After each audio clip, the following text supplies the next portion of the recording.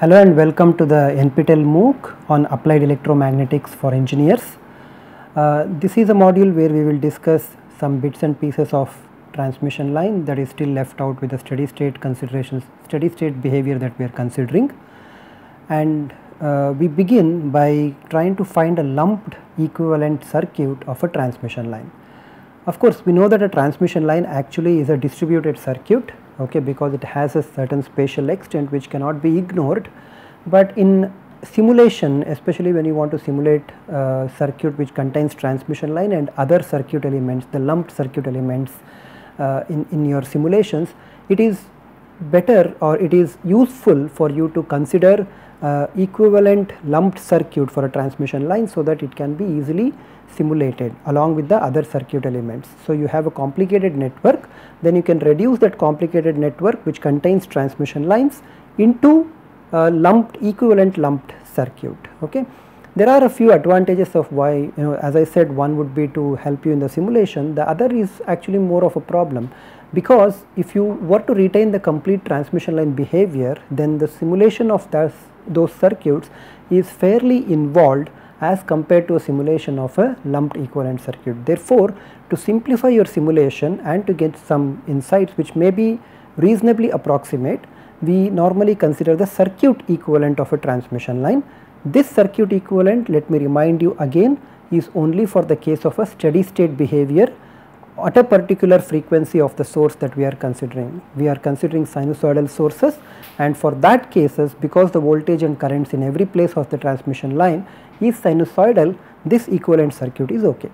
Now let us focus on what this equivalent circuit is and apply the concept of this lumped equivalent circuit to understand a small problem. Okay. To begin with, the idea of an equivalent circuit is that I consider a transmission line, okay, which has a certain spatial extent of length L, okay, and the transmission line has a characteristic impedance of Z0. We consider the two ends of a transmission line to be with the plane A prime and a plane B and B prime. What by equivalent circuit we mean is that it can be represented in this particular fashion, where each of these elements which I have written in the blocks are all the lumped elements. Okay. You might rightfully ask, if these are lumped elements, what will happen to the spatial extent L of the transmission line, and we will have an answer. In fact, we will show that each of these blocks which we have written, which we are calling as a lumped equivalent circuit, will contain or they will be function of this length L, except that they will turn out to be just some numbers based on whatever the length that we are considering. To remind you again, we are considering only the sinusoidal sources or the sinusoidal steady state behavior, which means my source is actually a phasor of a particular frequency omega, right, and whatever it has a certain amount of value. Okay.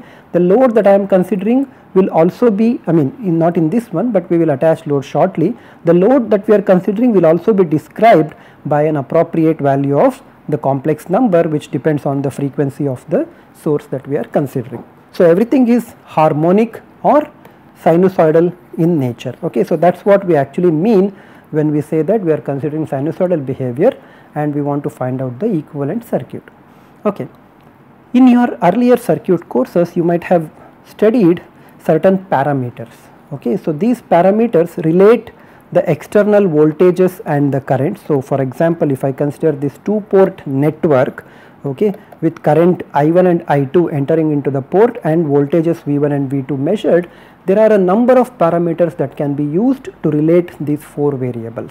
Some of the examples are the Z parameters, the Y parameters, okay. Sometimes you might also relate them with a H parameter, as is normally done for a transistor. Okay. For passive circuits which are represented by equivalent parameters, we normally consider them to be Z or Y parameters. Okay. So, if I want to find out a Z parameter circuit for this, I need to relate the voltages on one side. So, I will have to write down that the voltage that I am seeing from the port 1 here. So, this is a port 1, this is a port 2. Okay. Whatever may be the complex circuit inside, I am trying to represent that complex circuit just by giving you the values of V1, I1, V2 and I2 and relating them by these Z parameters. in terms of the Z or the impedance parameters, we have V1 as Z11 times I1, where Z11 is sometimes called as the sending end impedance, okay, or sometimes called as the self impedance of the port 1. There are all these various names, but for us this subscript 1 and 1 refer to the fact that voltage here is at port 1, current is also at port 1. This is some kind of a self impedance that we are considering. Of course, V1 is not just equal to Z11 into I1, but there is a second parameter which is Z12, in which case the voltage is at the port 1 while the current is from the port 2. Therefore, this would be Z12 into I2. Similarly, we have one more relationship for V2, where V2 is Z21 I1 with obviously the subscripts known to you how to interpret them, plus Z22 into I2. We can in fact condense this notation by writing this set of two equations in terms of a matrix relationship. So, I have in this matrix Z11, Z12, Z21 and Z22 with the currents I1 and I2 being considered as the input. Okay. Just to remind you what it is, Z11 is actually the ratio of the voltage measured at port 1 to the current that is measured at port 1 when the current I2 is set to 0. So, when can current I2 be set to 0, or when we can put I2 equal to 0? When we open circuit that second plane B and B prime, so that no current actually flows through this. The interpretation of other parameters I will leave it to you, they are all very similar. Either you are open circuiting the plane B and B prime, or rather plane B B prime or plane A A prime, forcing I2 equal to 0 or I1 equal to 0, and in the bargain obtaining all the 4 parameters called the Z parameters. Okay. This Z parameters is just a set of 4 numbers for the case of a network which is reciprocal, that is it behaves in the same way as it behaves when you go from B B prime to A A prime as when you go from A A prime to B B prime. Okay. This is satisfied in a simple example of a resistor. It does not matter which way you connect a resistor on the breadboard, right. You can label the resistors as A and B and then connect it as A B, or you can reverse the connections and put them as B A. It simply does not matter, because a resistor is a reciprocal device. It behaves the same way if you turn around their ports or you turn around the connections. It has a symmetry of this particular sort. Okay. These 4 numbers, so in such a case what I wanted to tell you was, in such a case Z12 will be equal to Z21. So, you do not have to represent by 4 numbers, only 3 numbers are sufficient to then represent. One more thing, this Z parameters, as I said, are 4 or 3 numbers depending on the network that you are considering, but these parameters themselves does not give you a unique circuit representation. The representation that I have shown here in this picture is called as a T network. Hopefully the reason is quite simple, it is called as T network because it looks like a T, right. So, there is this block, there is a second block here, and then there is a third block. This block Z12 is connected to these 2 blocks by a common node. So, this is a T network. You can always obtain another network which is called as a pi network, in which the blocks would actually be in this way. Of course, the individual values of this pi, the blocks will not be the same for the pi and the T network. There is a definite relationship between the two. If you are reminded something of the star and delta transformation, then I think that is what I am trying to tell you that, right. So, this can be considered as a star network, if I remember correctly, and this can be considered as a delta network or a pi network. There is a 1-to-1 relationship between the T and the pi network, but the actual numbers that are there will not be the same. This is quite obvious. But coming back to the network that I am considering, I want to find out what is a T network, and here is a small exercise for all of you who are watching this module. There is V1 here, V2 here in the planes AA prime and BB prime, but the blocks that I have represented are not straight away Z11 or Z12 kind of a thing.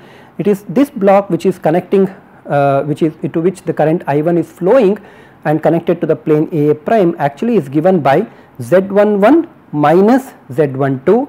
The block that is connecting to plane BB prime is Z22 minus Z12. the block that is the standing block out here is Z12. What I want you to confirm is that by applying KVL and KCL appropriately to these two loops, you should be able to show that this network is exact equivalent or exactly represents this particular matrix relationship where V is equal to Z into I, Z being the Z parameter matrix. So, this you can consider it to be a small exercise. This is just to show that you can represent these numbers in any form that you want as long as you are satisfying the original relationships of V, Z and I. Okay, how do I find out these individual numbers Z11, Z12? Again, I do not have to find Z21 because the transmission line is exactly symmetrical. I can turn around B to A, B prime to A prime, and nothing will happen to the behavior of this transmission line. So, what I am to find out are only 3 parameters, Z11, Z12 and Z22. Let us see how to find out. I will first consider Z11. This is fairly easy to find, right? How do I find Z11? Well, you consider the transmission line here, okay, which has some plane AA prime and BB prime, and then you have to open circuit this particular port, that is BB prime plane will be open circuited so that no current I2 flows through this one. However, here you have to connect a certain voltage source, which again will be a sinusoidal voltage source here, so that you can drive some current I1 into this particular terminals A prime plane. Okay, so you drive certain current I1 and you have a certain voltage V here. And what you are trying to find out is the ratio of this V or V1 to the current I1. That is simply nothing but finding the input impedance of a transmission line which has been terminated in open circuit, okay, and has a length of L with a characteristic impedance of Z0.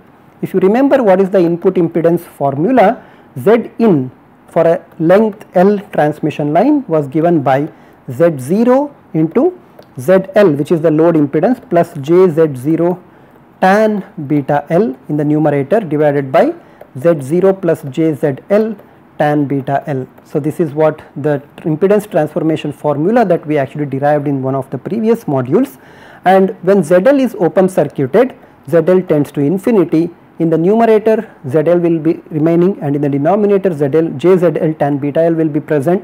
The Z0 and JZ0 tan beta L terms are gone, okay, and ZL cancels from both sides. So, the input impedance of an open circuited line which is of length L is given by minus JZ0 divided by tan beta L, or simply minus JZ0 cot beta into L, cot being cotangent that I am considering with an argument of beta L. Because the line is symmetric, Z22 is exactly equal to Z11, which means this is also equal to minus JZ0 cot beta into L. Okay. So, we have found these two. Now, what we need to do is to find what is the input impedance. Now, we have found out Z11 and Z22 because of the symmetry. What remains to be found is just Z12. In order to do this one, let us go back to the equivalent circuit. This is the equivalent circuit that we had drawn. It is a little clumsy slide, but please forgive that. What you can observe is that if I were to sort of short circuit here, but if I were to short circuit this one over here and then find out what is the equivalent input impedance, right, I can do that. Then I can do the same set of condition on the transmission line itself. That is, I will short circuit the transmission line here, find the input impedance Zin. Obviously, if these two circuits have to be equivalent, the value of Zin that I find here must be exactly equal to the value of Zin that I find from this left hand side circuit. Let us do that here. You see what is Zin that can be obtained once you short this BB prime plane. You have Z22 minus Z12 block in parallel with Z12 block and then add it in series with Z11 minus Z12. Okay. So, you have Zin is equal to Z22 minus Z12, which is the block that was there. This would be in parallel with Z12. This entire thing will be in series with Z11 minus Z12. You can find out what would be this relationship and solve for Z12. You might be a little surprised here. I am trying to calculate Z12, but I am trying to calculate that Z12 from Zin. I do not know what is Z12. At this point, I do not know what is Zin as well. However, I have an operational procedure. As I said, I can short circuit the transmission line and then find out what is Zin, equate this Zin or use the value of this Zin into the second equation. So, I will leave this verification that after solving this above expression for Z12, you will actually see that this is equal to square root of Z11 minus Zin, okay, times Z22. I already know what is Z22, I know what is Z11, I do not know what is Zin, I will find out, but once I know all these three parameters, it is very easy for me to find out what is Z12. So, how do I find out what is Zin? Now you are considering Zin of a short circuited load, right. So, you have short circuited the load, the transmission line again has a length of L, and what is the input impedance for this case? Go back to this impedance transformation formula. Here you substitute ZL equal to 0. So, in the numerator this is 0, and in the denominator the term corresponding to J ZL tan beta L will be equal to 0, and what you are left with after cancelling the Z0 that appears in both numerator and denominator, this would be equal to plus J Z0 tan beta into L. Now we have all the three parameters that are necessary. You can plug that one inside this equation, find out what is Z12, and in fact you can see that this Z12 turns out to be, after you substitute for all these values, it turns out to be minus J Z0 cosecant of beta into L. I hope you remember the cosecant formula, right. So, secant was 1 by cos, cosecant is actually 1 by sine, and again I would like you to verify this using the basic trigonometric relationships. Okay. Now we have everything that is necessary. You can easily go back and construct this T equivalent circuit. You know what is Z11, this is minus J Z0 cot beta L. You know Z12, which is minus J Z0 cosecant of beta L. You put the minus J cosecant of beta L here, and in Z22 again it would be minus J Z0 cot beta L. Z12 anyway you know, subtract the 2, simplify it, and you will be able to write down the T equivalent circuit. What is the use of this? Let us consider a very familiar situation. Okay, we will say more about this one when we talk of connecting ICs or ICs driving loads, inductive and capacitive loads.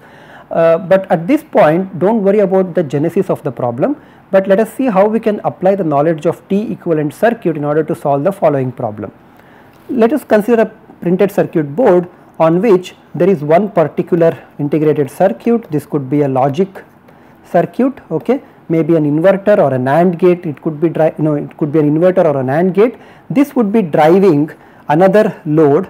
The load could be an interface logic or an interface bus. It could be just a connector that I am considering or connecting to this printed circuit board in order to take the output from the IC1, or it could be one more IC. For example, I might be trying to find a clock, okay, or might be creating a clock by connecting two inverters in series, and the connection between one IC to the other IC happens over a wire whose length again I cannot ignore, and this can be a microstrip line, for example, acting like a transmission line. Let us consider that this has an impedance of Z0, again lossless, and the input impedance of the IC2 is Z2, whereas the output impedance of IC1 is Z1. Okay. Z2 of course could be complex depending on what kind of input impedance that IC is presenting, but we will consider two cases. In one case, the magnitude of Z2 is much smaller than the magnitude of Z0. In other words, the impedance of the transmission line is much higher than the load to which it is connected. The load impedance for the transmission line is the input impedance of IC2. Okay. So, let us consider this case. I will leave the other case for you to worry about. Okay. What we want to know is what is the equivalent circuit in this particular scenario. So, seen from IC1, what should be the rest of the circuit to be simplified. Again, we will go to the appropriate T equivalent circuit with these three blocks that I have, and then substitute this as the transmission line equivalent circuit, to which we are going to connect the second IC whose input impedance acts as a load impedance for this transmission line, and this has a value of Z2. Okay. So, here you will have a source plus Z1 as the output impedance that can be connected later on in case you are interested. So, let us not connect this anything right now, let us just try to simplify this side of the circuit in order to find what is that IC1 is seeing as the rest of the circuit. These blocks are from the T equivalent circuit of the transmission line. So, this is Z12, this is Z11 minus Z12, this is Z22 minus Z12. Because Z11 is same as Z22, we can define this Z11 minus Z12 as some ZL by 2. So, that I have in this one there is a ZL by 2 as the, this is just a way of denoting this Z11 minus Z12. Okay. So, this is ZL by 2 and Z12 let us denote it by ZC. Later on you will see that these subscripts L and C actually represent inductive and capacitive loads or capacitive reactances, which is what we will discover later on. Okay. We will discover very soon. What is this ZL by 2 that I need to find out? For that I need to find out Z11 minus Z12. I know what is Z11, in fact Z11 is equal to Z22, which is minus J Z0 cot beta L. Okay. If I consider length L to be equal to 0.05 lambda. So, please note that this is actually a very small length of the line that we are considering. Although we say that this is a transmission line, okay, the length of the line that we are considering is only a fraction of lambda. Therefore, this must almost be a lumped circuit, and in fact this is the region where these lumped equivalent circuits actually work very well. The lumped equivalent circuit works very well when the transmission line length is very small compared to the wavelength of the source that you are connecting. Anyway, coming back, if I consider length of 0.05 lambda here, I can find out what would be beta. Z0 we do not really need to do anything here, and substituting for beta and L here, beta in terms of lambda, because beta is nothing but 2 pi by lambda. So, substitute, evaluate this cot, and what you get is minus J 3.07 Z0. So, this is the value that you get for Z11 and Z12. You can find out what is Z12 as well.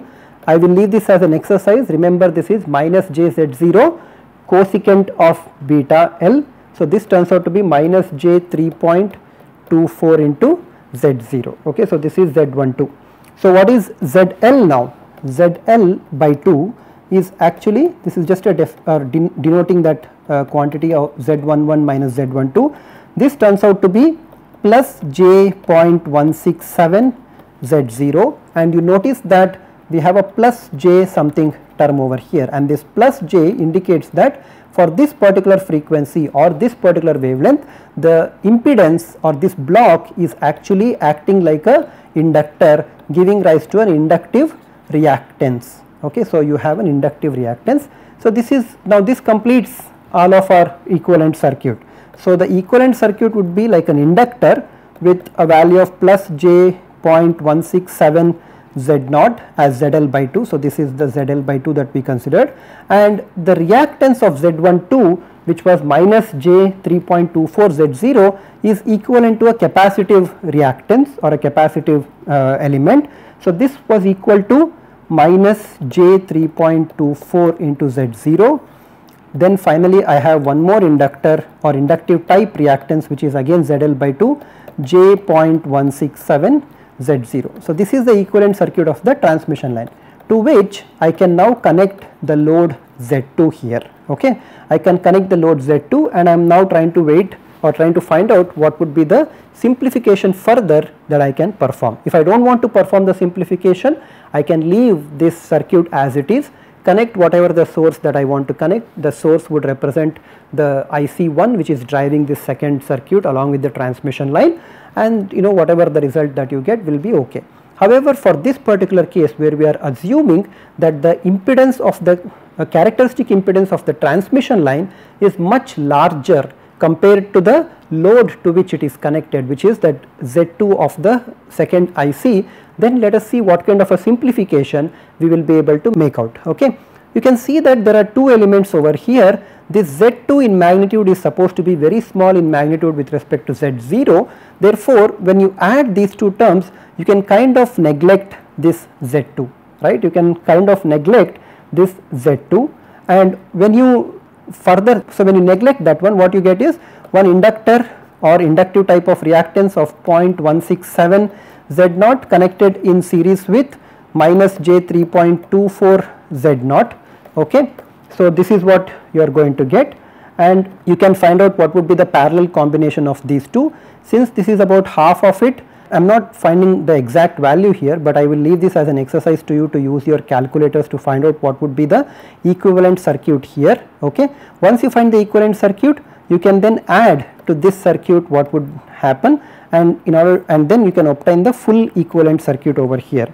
And as I said, I will leave this as an exercise because these are just a few simple things that you can actually work out, and when you do and work that particular thing out, what you get will be, so since this is very large, this is very small, I will give you the qualitative answer. The qualitative answer would be that the impedance of the parallel combination will be very close to this, that in series with this one would be the total impedance, and essentially what you will see will be that of a inductor. Okay. So, essentially what you will see that would be of an inductor, and this would be very nearly double of what you get for ZL. So, this actually is the impedance that you would see connected down to the low impedance Z2 that we have connected to the IC2, or this is the IC impedance Z2. The lesson for all this, let us summarize all that what we have been doing so far. The lesson here is that if I consider a transmission line of very small length but very high input or very high characteristic impedance and connect that to a load of very low impedance, then the equivalent circuit or equivalent reactance or impedance that I am going to find will be that of a inductor. It will act almost like an inductor. So, this is something that you should remember. A short piece of transmission line with very high characteristic impedance compared to the load impedance to which it is connected will behave like an inductor. If we ask the other question, that what happens when I consider a piece of transmission line with characteristic impedance that is very small compared to the load impedance over here, you can do that calculation also very easily, because in that series combination the load impedance dominates, that load and a small capacitive reactance of Z12, the parallel combination will turn out to be the capacitive reactance, to which you can add a little bit of the inductive reactance that anyway will be smaller. You will see that the net result when Z0 is much smaller in magnitude compared to Z2 of the second IC, that a short piece of transmission line will act like a capacitor, and it will produce or it will present a capacitive reactance to the rest of the circuit, to the IC1. This short piece of transmission line with very low characteristic impedance connected to a very high impedance load looks like a capacitor. Okay. We will see couple of additional relationships between the input impedance and the various conditions, short circuited and open circuited, in the next module. For now, we will leave at this point to ponder over that what would be the pi equivalent circuit of this transmission line. I will leave this as an exercise to you. Thank you very much.